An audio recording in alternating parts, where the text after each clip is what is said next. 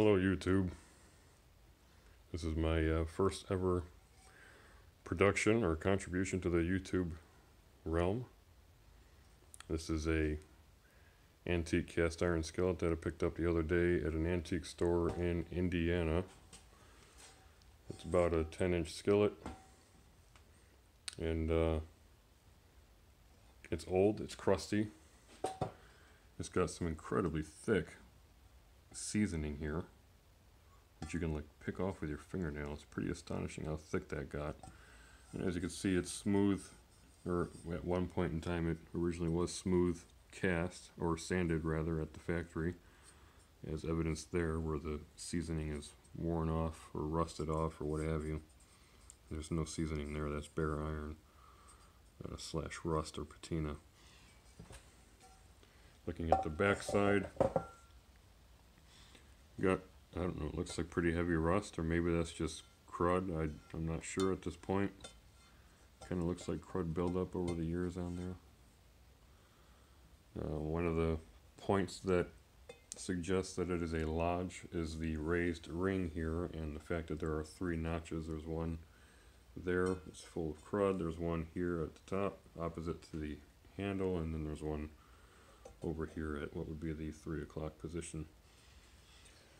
So the fact of the matter is I only paid $12 for this thing. It's not a highly valued cast iron skillet like a Spider or Griswold for $8,000 or something ridiculous like that.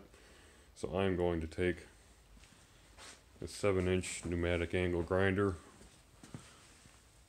this guy right here with a 4-inch cup wire wheel, and I'm going to tear off all of that seasoning, rust, etc. from both the inside and the outside of this thing.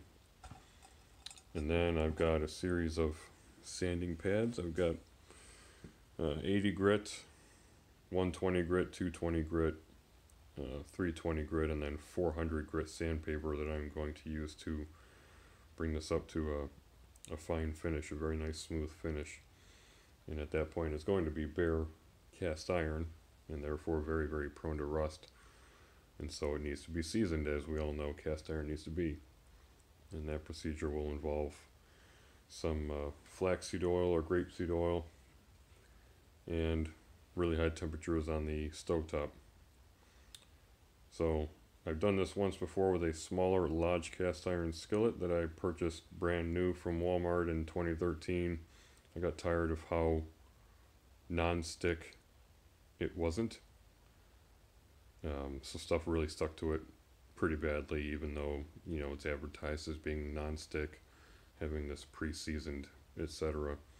But yeah, Lodge skillets were, or used to be in this era, clearly smooth sanded, and around the 60s or 70s, from what I've read, they went to cut labor costs and they stopped sanding them smooth, and they left them in a rough cast bead blasted finish, with the claim that it adheres to the, or the seasoning adheres to the iron more effectively that way. I don't really buy it, not only from my own experience, having taken a brand new Lodge skillet and sanded it smooth myself, and now my results are far, far better than it originally was. But also there's very high-end manufacturers of cast iron skillets. You know, you're paying $200 and up for a skillet, and they're smooth sanded as well. So the appearance of a cast iron skillet, when you've seasoned it in this way and sanded it all the way down to bare cast iron, it's like a copper finish. It's actually quite beautiful, and it'll stay that way for a while until you build up a legitimate layer of seasoning from cooking steak and onions and beef and chicken, etc., etc. on there, and eventually it'll go black. But I'm gonna get to work on this thing and stop chatting, and the plan is to get this all the way down to bare cast iron, sand it smooth, and then go from there. Alrighty, let's get working.